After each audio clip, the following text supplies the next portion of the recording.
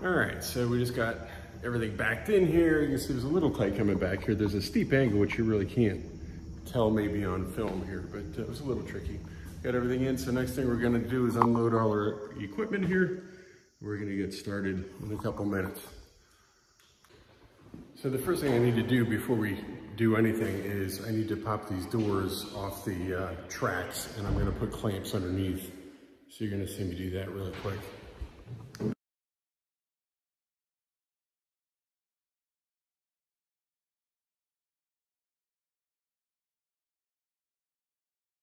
So now we have a clamp at the bottom of each door here. It holds it about 1 inch off the floor. So that's gonna stop the door from getting in the epoxy today after we get our first coat down.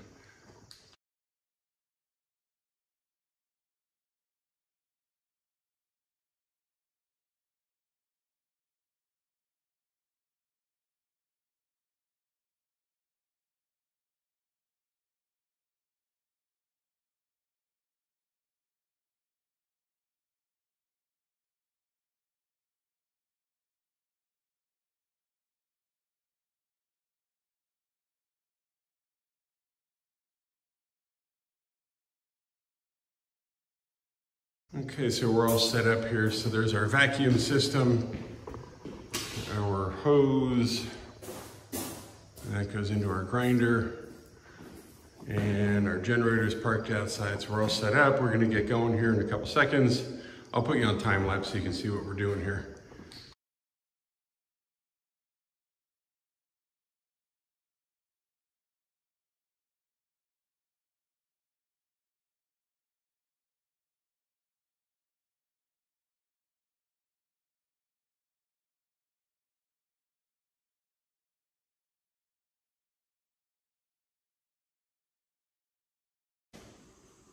Okay, so we're done grinding with the big grinder. We encountered some very hard concrete. So, and kudos to the finisher, by the way. This was a really nice hand troweled floor. They did a great job. You see the diamonds on here. These are the orange, I'm sorry, the yellow diamonds. Actually, they look orange, but these are yellow for the hardest concrete there is. And this barely cuts it. This is really good, hard concrete. But you can see the cross sections of stone in here. We ground in, you want a good scratch on the floor so the epoxy bites onto it. So the next thing we're gonna do is the edges. There's a crack that we have to fill, which right now it's underneath the vacuum. You can see the crack there. So we're gonna fill that. Then we're gonna hand grind that after we fill it. Then we're gonna put the prime coat down and then we're done.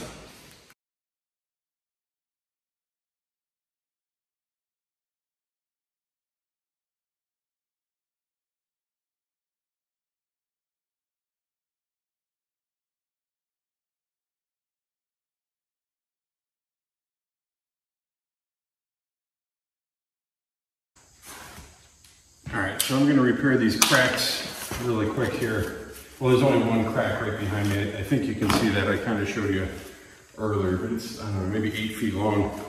I'm gonna fill it before I start edging, and then by the time I make my way around, this will be set, and I can grind over it. It will be a nice, smooth repair. Here's our part A and B.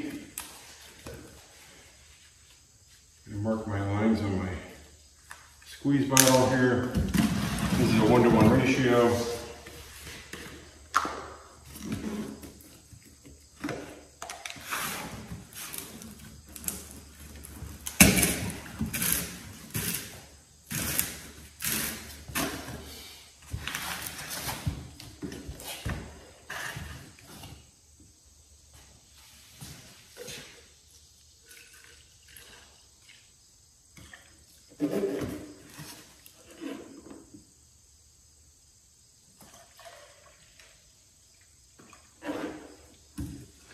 Again, you have about 45 seconds or a minute when you mix this stuff. Put it in, shake it. I'm going to start down here. I might be out of range a little bit here. I'm coming right back.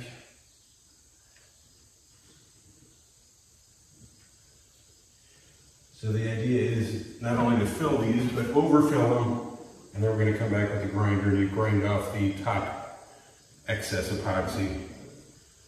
And then put your floor right over it and you'll never know it was there.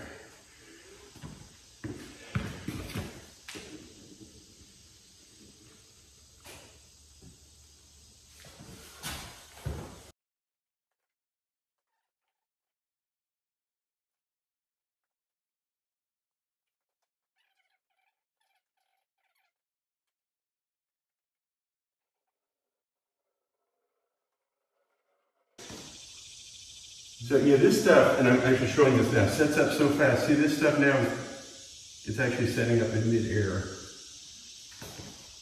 Just trying to get this right at the front lip there. We are good.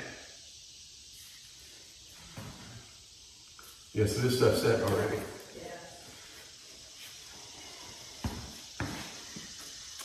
The concrete we have is good and hard, that's for sure.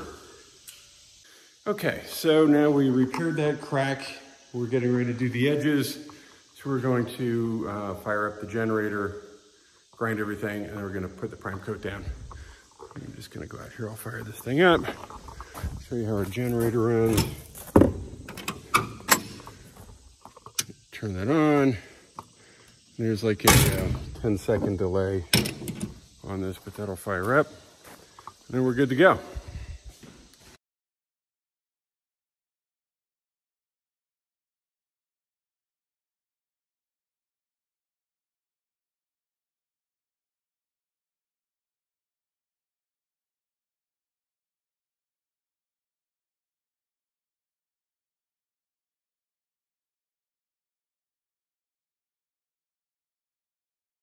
Okay, so we're done with the edging. I just want to show a close-up.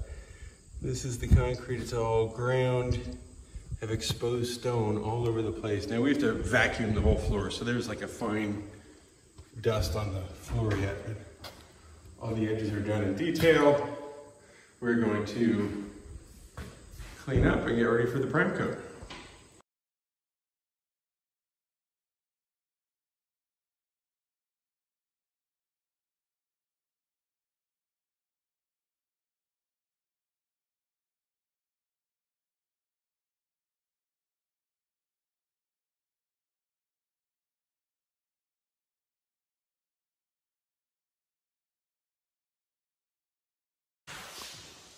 Okay, we're back. Just a quick recap here. Everything is ground all the way up to the edge. A couple spots here I ground a little heavier by hand, just because the concrete was so hard there, it was hard to get a scratch in it. So if you look real close here, you can see the scratch in the concrete. That's what you want for this epoxy to bite onto. So everything has been ground. There's a closet here, we're going in that also. That's it, so I'll put you on time lapse so you can see us prime this.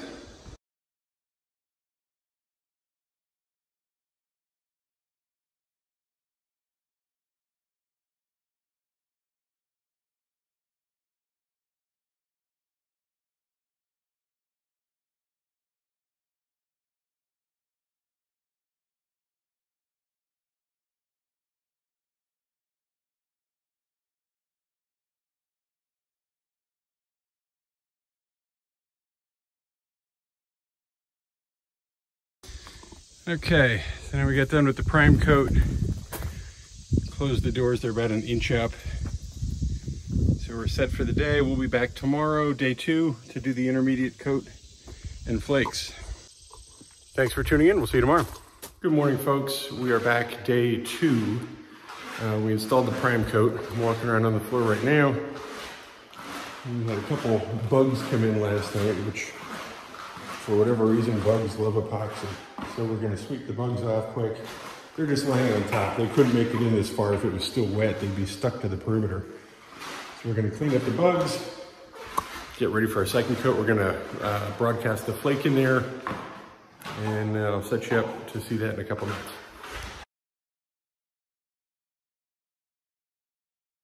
Okay, folks, we're all set here. We cleaned up all the random bugs that somehow migrated in there overnight. So we have our 18-inch roller ready. We use a 24-inch squeegee. By the way, this squeegee We use a gray squeegee blade because the black leaves black marks on the floor, depending what you're going over. We have our spike shoes. These are the spikes we use. And we have our flake in a bucket. This is the color, by the way, this is B104 caribou color. We have our 6-inch whizzer and a brush, our mixing station. This is the material we're using. So we're gonna get set up right now and start putting this down.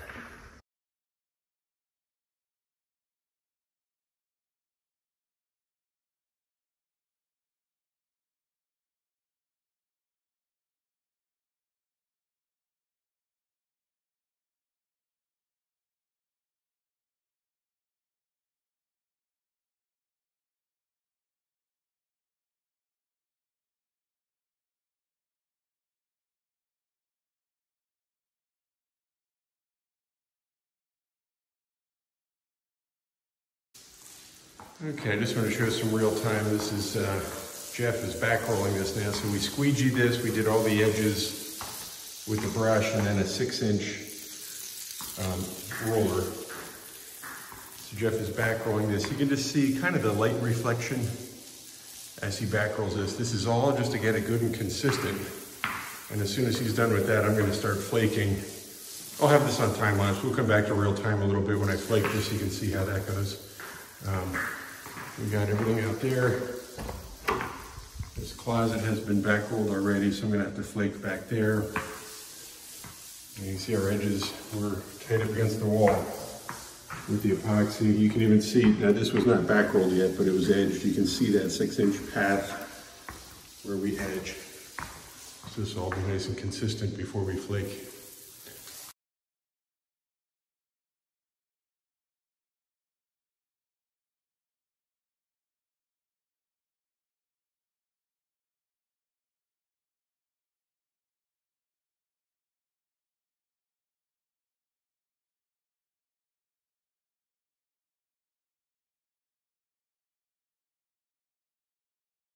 All right, so we just got done flaking the floor. I'm going to give you a little close-up just so you can see what that looks like.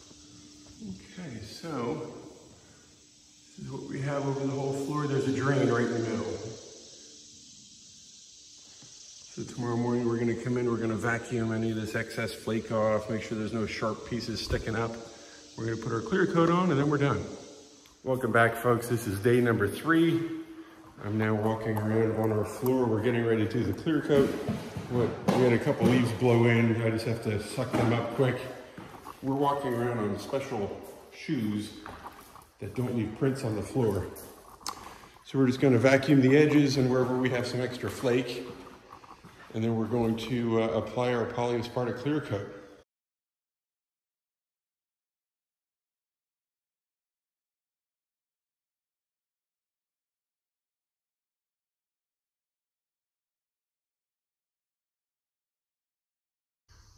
All right, folks, we're all set up here. We hung some plastic on these doors, not really for rain. They're not calling for any rain. However, these beautiful trees behind me drop a lot of leaves. So leaves are pretty on the trees, but not on the new floor. So we're all set up. I'm gonna put you on time lapse here and you can watch us do the polyaspartic clear coat.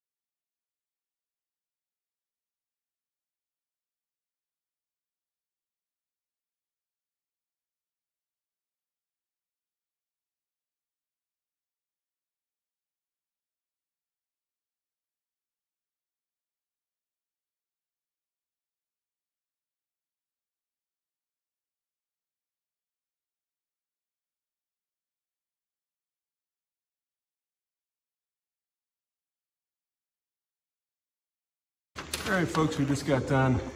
Polyaspartic's applied. I can't walk out there because the stuff is wet. Get an overall shot. We have our plastic hanging on the doors now. We're gonna drop the doors to protect this floor until the stuff sets. Thanks for tuning in.